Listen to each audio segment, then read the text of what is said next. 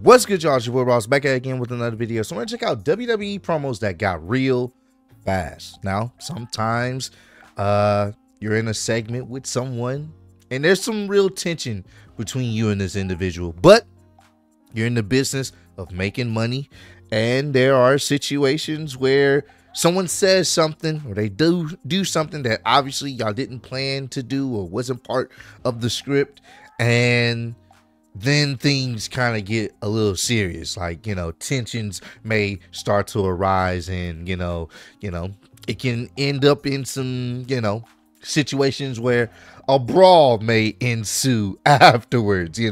So it just happens. Everybody's trying to make the most money, be at the top, and egos get involved and tensions start flaring, and some people start airing stuff out on live television that shouldn't be aired out. So we're gonna check out some of those instances where WWE promo segments got a little too real, and it may have caused some issues in the back. So we're gonna check this out. Should be a good one. Let's get right into it, man.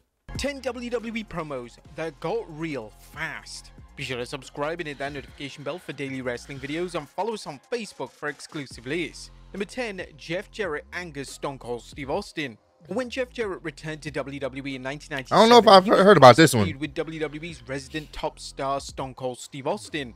To plant the seeds for this eventual feud, WWE had Jarrett cut a short promo directed towards Austin on Raw, where he declared, "Now here's a guy who's lowered himself to shaving his head and coming out here every week, not once or twice, but 10 or 15 times, and saying the word ass." That's right, saying the word ass just to get a reaction, just to get noticed. Oh, whoa. Stone Cold, you will always be the ringmaster, and as far as your blasphemous merchandise, that offends me. Austin 316 offends me because what you're doing is ripping off the Bible to put money in your pockets. These comments enraged Austin, who had zero idea what Jarrett was going to say. Austin would immediately confront Jarrett, and Austin was so annoyed that he ordered Vince Russo to never directly book him in a match against Jarrett ever in the promotion. Damn, I never knew that. I never knew. Damn, he just said, fuck it, I'm gonna bury this guy live. Damn, that's wild. Heyman buries Vince McMahon to his face. We know about this one. Heyman has had so many memorable promos throughout his career, yet one promo in 2001 was completely unscripted, and Heyman pushed boundaries with a groundbreaking promo. Heyman cut a promo on former WWE Chairman Vince McMahon leading up to the Survivor Series event in 2001, and McMahon didn't give Heyman any direct instructions other than to draw him money. Heyman's shoot promo contains such lines as, "Your father shook the hand of every promoter in this country and swore to them that he'd never compete against them, that his son would never compete against them. And when your father died, you competed. And with your ruthless, merciless, take-no-prisoners attitude, you drove everybody out of the business, didn't you, Vince? You ran all the competition to the ground and stole all their ideas, and you made yourself a billionaire out of it. You know whose idea you stole the most, Vince? You stole mine." For speaking about the iconic shoot promo and appearance with Inside the Ropes, the WWE Hall of Famer stated, "To his credit, I'll give him a ton of credit. I went up to Vince halfway through the day and said, 'Do you even know some of the shots I'm going to say to you?' And he goes, 'Nope, draw me money.' Yep. Okay, are you going to say anything back to me?" Nope, Just draw me money. Number 8. That's all he cared about, bro. Vince was the type of person, all right, say whatever you want to say to me. I don't give a shit. Just draw me money. Stay within the guidelines of the network. Draw me money. I don't care. Like in that the interview that we actually checked out on the channel, Paul kept asking, "Are you sure? Is it gonna draw me money?" "Oh, it's gonna draw you money, Vince." "Then all right, draw me money. I don't care." One of the most iconic promos of all time. Unscripted, as you can tell. Paige goes too far. Charlotte Flair's brother Reed passed away in I remember this one too. And just 2 years later, WWE decided to use the tragic passing in a storyline. Yeah. On the November 16th, 2015 edition of Raw, this was kind of wild. Took place between Charlotte Flair and Paige, and during the segment, Charlotte would state that she was going to pay tribute to Reed in the upcoming pay-per-view match. Virtually out of nowhere, Paige declared, "Your little baby brother, he didn't have much fight in him, did he?" That was This cold. line received immediate backlash. Oh It was my tasteless god, and that was disgusting. cold. It was rumored online that WWE hadn't asked the Flair family for permission to use Reed's name in this manner. The insensitive comment led to no surge in interest in the storyline. It just turned people away from the storyline completely. Yeah. WWE offended the Flair family in attempts to generate buzz in a story, and it backfired, rightly so. Number 7, Ric Flair changes everything. In 2004, Ric Flair cut a promo that was so wild that it forced Vince McMahon to become more hands-on with promos. Flair was cutting a promo on Randy Orton that was supposed to promote their upcoming pay-per-view match. However, Flair went completely off the rails and began to talk about his real-life experiences with virgins. Quite rightly, McMahon was unhappy. That sounds about Flair. That sounds so much like him. He was probably lit. That sounds about right. And this was the turning point for McMahon, and this is where his micromanagement style was born. Speaking on ad-free shows, former head writer for WWE Brian Gewirtz discussed the infamous promo. There might have been an incident in Madison Square Garden once when Ric Flair went off script that Vince got a little heated about what he said and said, "Damn it, from then on, I need to know what every single talent is going to be saying going out there." That was in Madison Square Garden with lots of corporate sponsors, and when he said that he has made virgins bleed, there was a noticeable shift in the amount of That's fucking wild, bro. That's wild for back then. That's cancelable. Like that will get you canceled now, but back then that was even wild to say. Holy process growing from that point. Number 6, Sunny Days. It's well documented that Bret Hart and Shawn Michaels weren't exactly the best of friends in the 90s, and in 1997, HBK took things a step too far.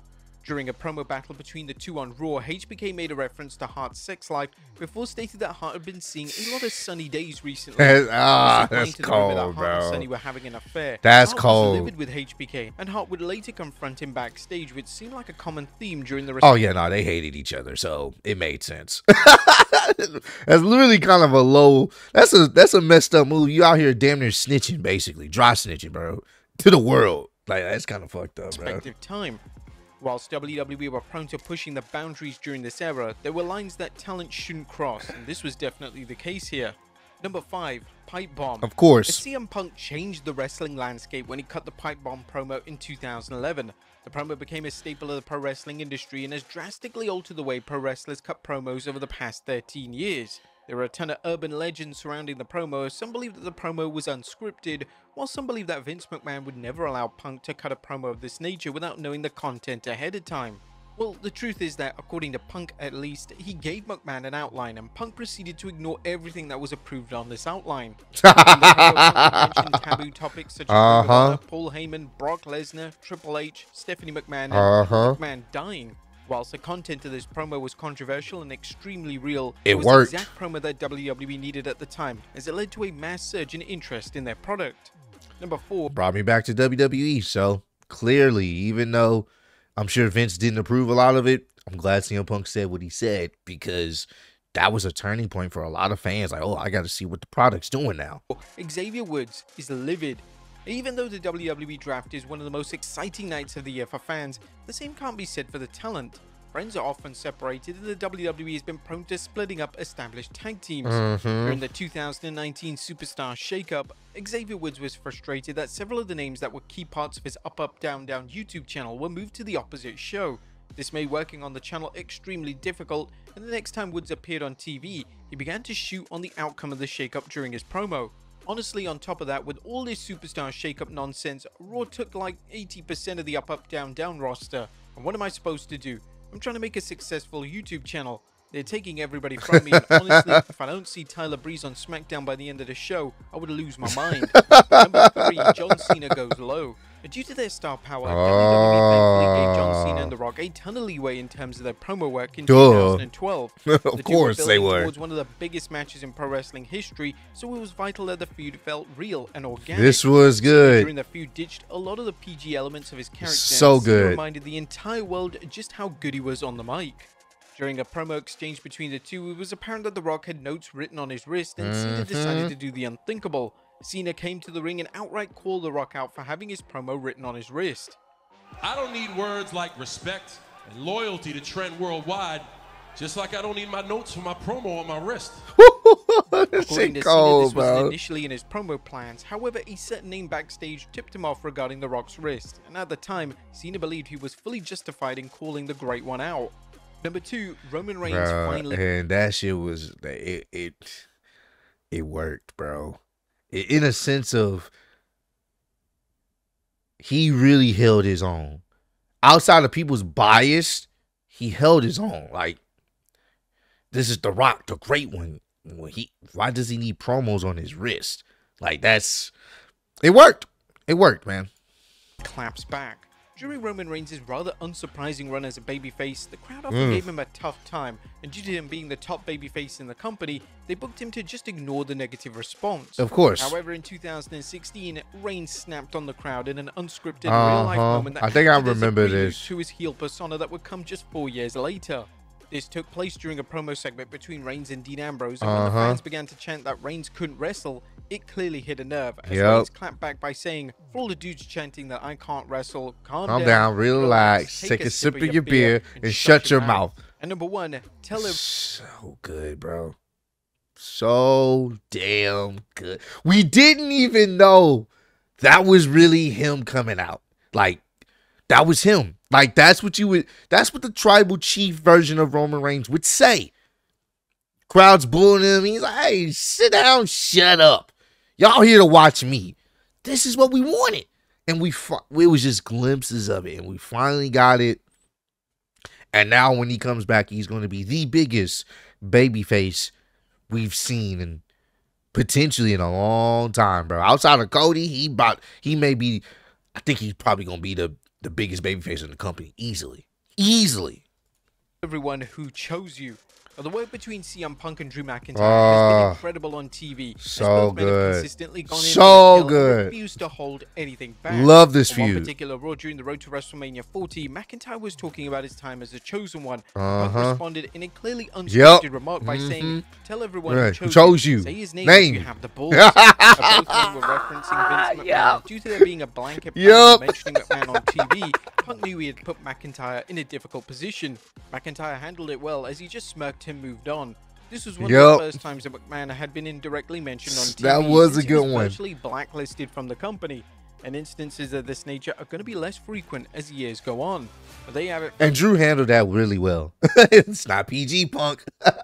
He handled it really well because that was a cold line. Tell everyone who chose you. Say his name. If you got the balls, say his name. It's so good. So damn good. Love the feud.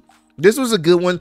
Good list. I'm sure there's plenty other situations where, promo segments definitely got a little heated and you can tell there's some unscriptedness going on here. So comment down below. Let me know your favorite unscripted promo segment of all time in whatever company. It could be WWE, AEW, TNA. Doesn't matter. Let me know your favorite unscripted promo of all time. Appreciate all love and support. Road to 150K. Appreciate y'all kicking with me. See you on the next one. Peace.